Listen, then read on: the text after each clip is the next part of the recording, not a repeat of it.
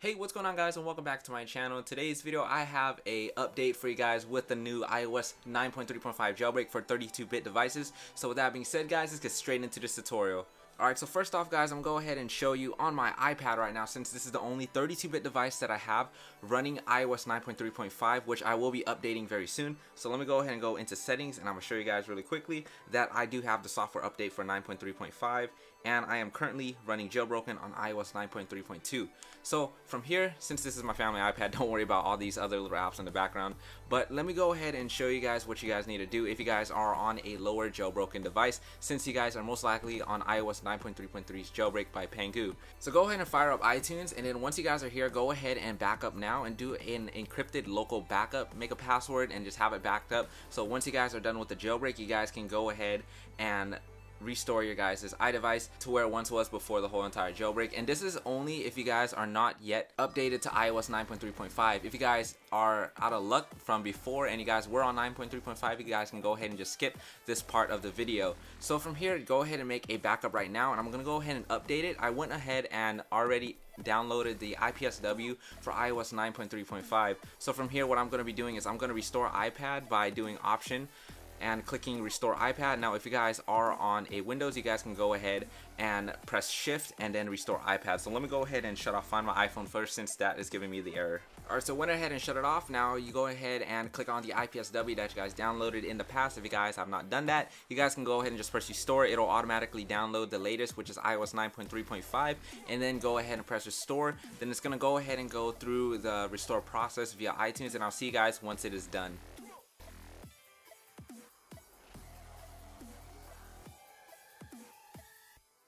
Alright guys, so once you guys all finish the restore process, you guys will see that you guys are on iOS 9.3.5.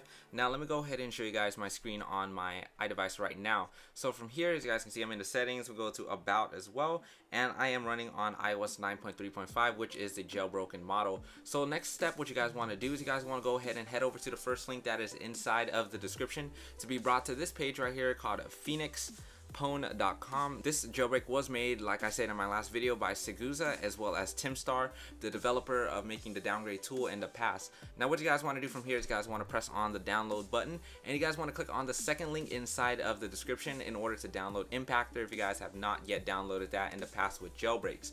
Now from here, as you guys can see, I do have Impactor open. I do have my iDevice plugged in and ready to go. Now when you guys have the IPA, just like the past jailbreaks, go ahead and just drag that inside of Cydia Impactor. It'll prompt you for your iTunes email. Go ahead and type that out. Now go ahead and press your password and press OK once you're done. So once that is done, it's going to go ahead and sideload the IPA on your guys' iDevice. So it looks like they did put a little mixtape inside of the jailbreak IPA as well, just like what Luca Tedesco had done in his past with his mixtape.ipa. So as you guys can see, it is loading up. Let's go ahead and open up my iPad real quick, and I will get it ready on the page.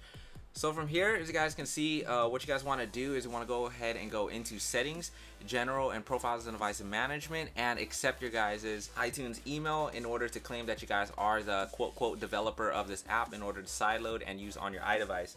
So from here, let's go ahead and do that. Now once you guys trust yourself, go ahead and swipe over to where the Phoenix app is at inside of the Springboard. Go ahead and launch that up, and you guys will see that it has the same GUI as the last jailbreak for iOS 9.3.3 for 32-bit devices, otherwise known as Home Depot. So from here, as you guys can see, there is a mixtape player if you guys want to check that out in the future after you guys are done jailbreaking. But for now, we're going to go ahead and press prepare for jailbreak at the very bottom, and these are his terms and conditions. But if you guys want to read that, let's go ahead and read it.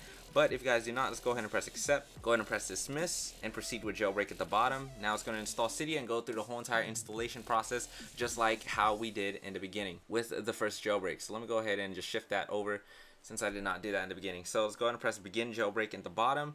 Now it's going to say offsets were found. Go ahead and use provided offsets. So let it do its thing.